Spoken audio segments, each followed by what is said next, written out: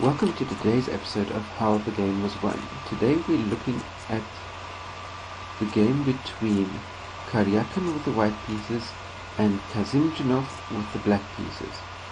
The game was played in the 11th and final round of the FIDE Grand Prix held in Tashkent, and the game was played on the 2nd of November 2014.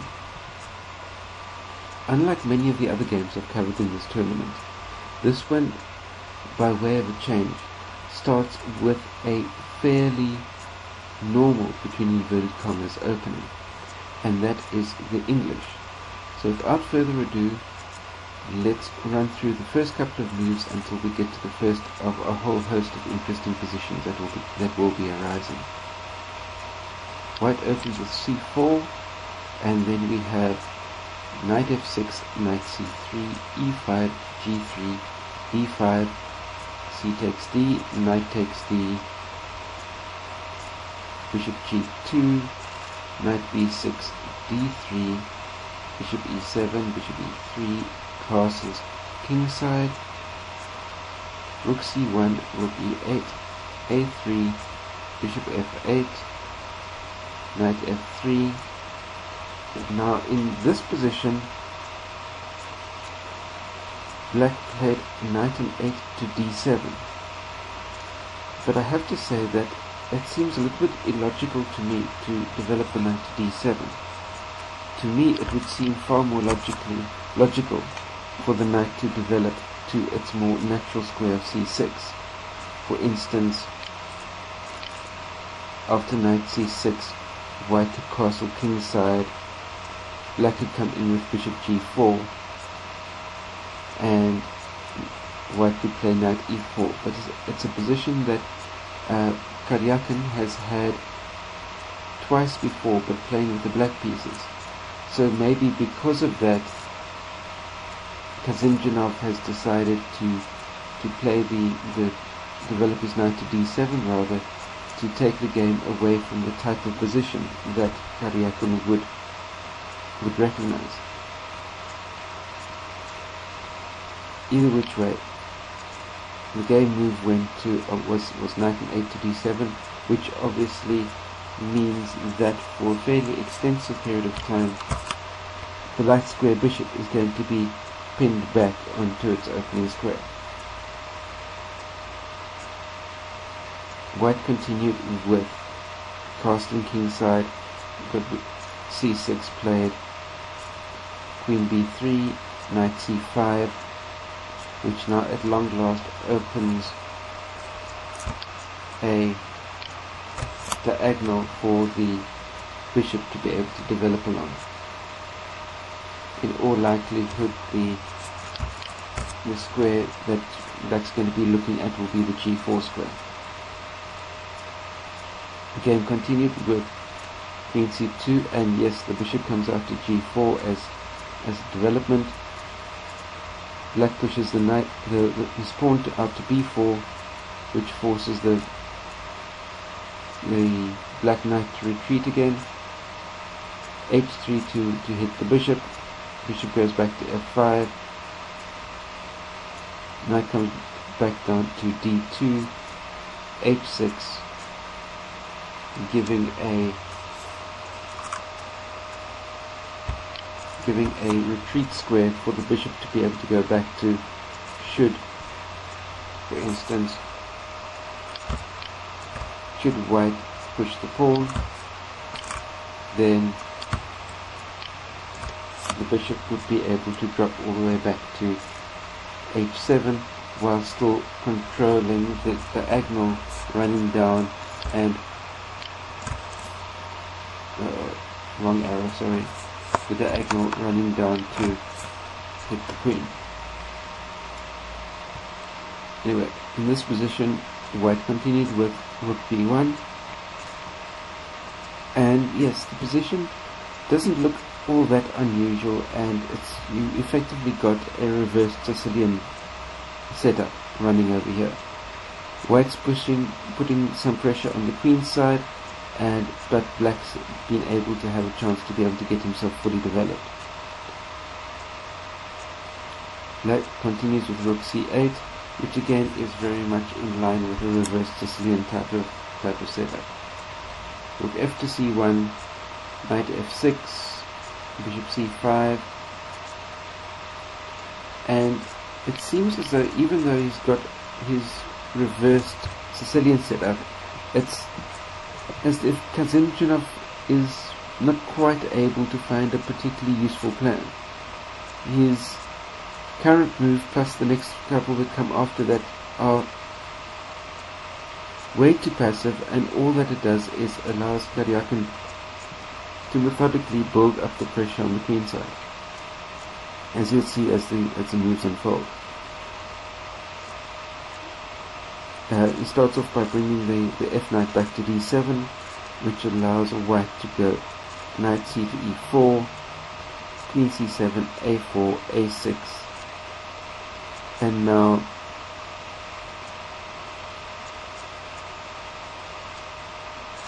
white in turn swaps off the bishops in order to be able to get the rook off the powerful e file.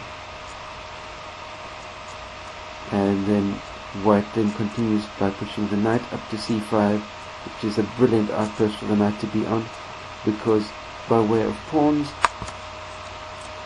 the only pawn that could theoretically at some stage push the knight away might be, for instance, the b7 pawn, but really it's going to be a half a ton of moves before that will be able to be happening with the situation as it is at the moment. Black continues with knight f6, queen b2, now sitting with two major pieces looking to maraud their way up the b file and hitting at that awkward, weak and backward b7 pawn. Queen e7 for black, a5. By now it's clear that whatever idea Kasimdzhanov might have had coming out of the opening, it didn't work.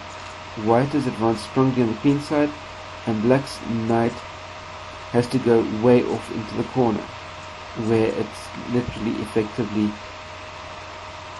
out of the game and allows white to play into a sequence of moves where he's an effective piece up as far as his active pieces in the game are concerned. There the knight runs off into the corner, and white's answer to that is by pushing e4.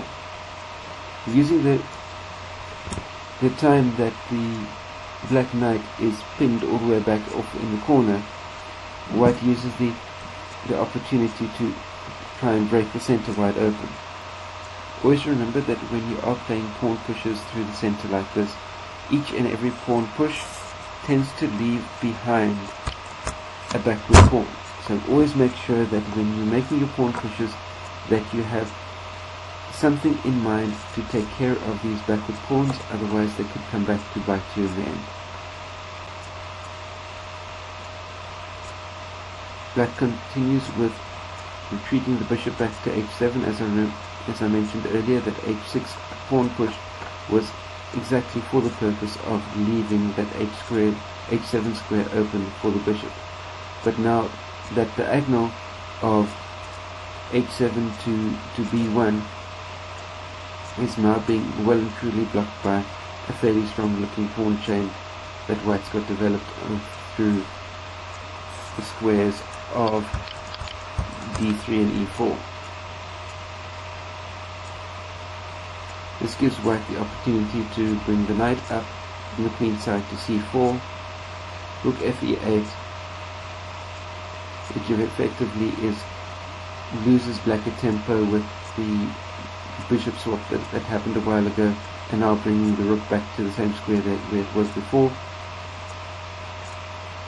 White plays f4, e takes f, g takes f, adding another pawn into that central pawn chain that white's developing. rook b8 for black, queen e5. This queen side is looking way strong at the moment, and not to mention the strong center that white's building up at the same time. That leaves black effectively the king side to be able to do some sort of counterplay, but with that knight that's still blocked off, way off in the a8 corner, there's no way that he's going to be able to generate much counterplay on the king side in any time soon. Queen f8 for black, retreating all the way back to the bank rack. Queen d6.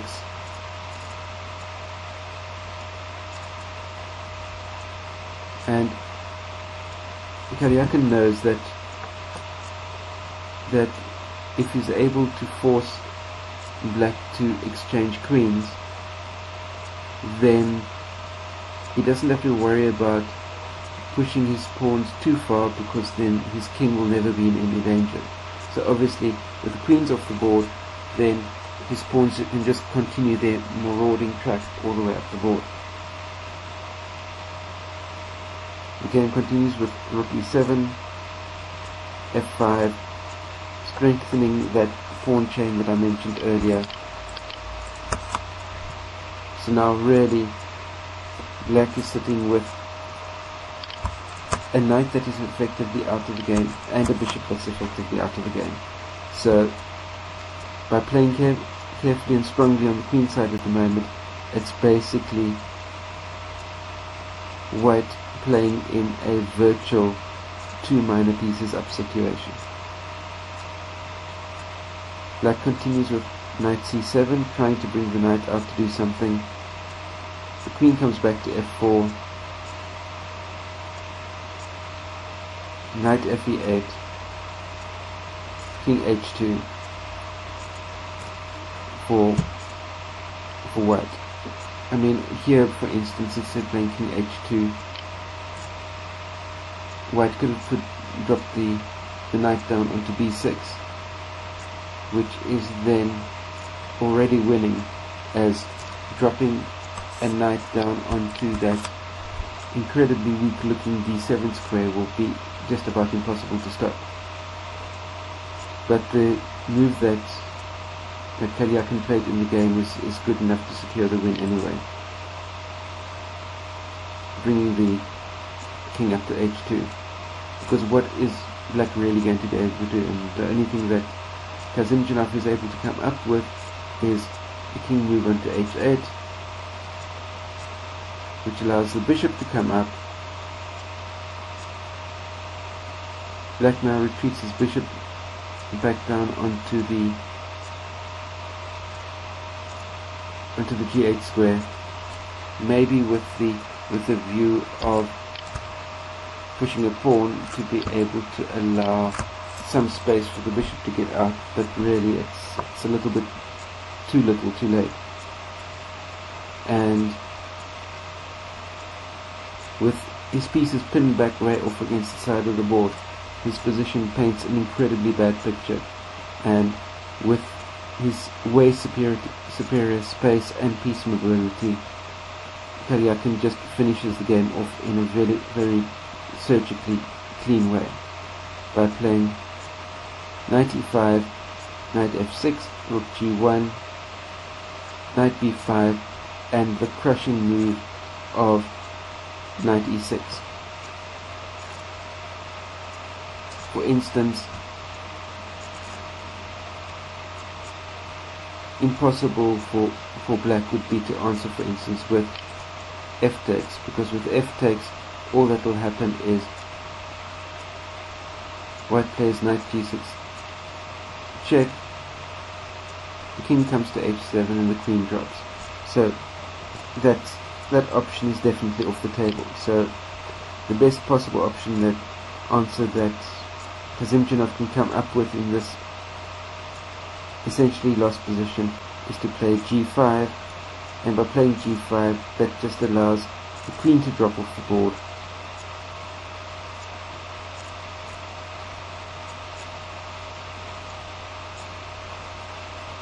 Black exchanges queens, but then the knight comes back to to g6 with check, f takes g6, knight takes g6 check, and the rook will be falling on the very next move. So really, in this completely hopeless situation, looking at being a full rook down, Kasimdzhanov resigned the game and Karjakin brought home the full point.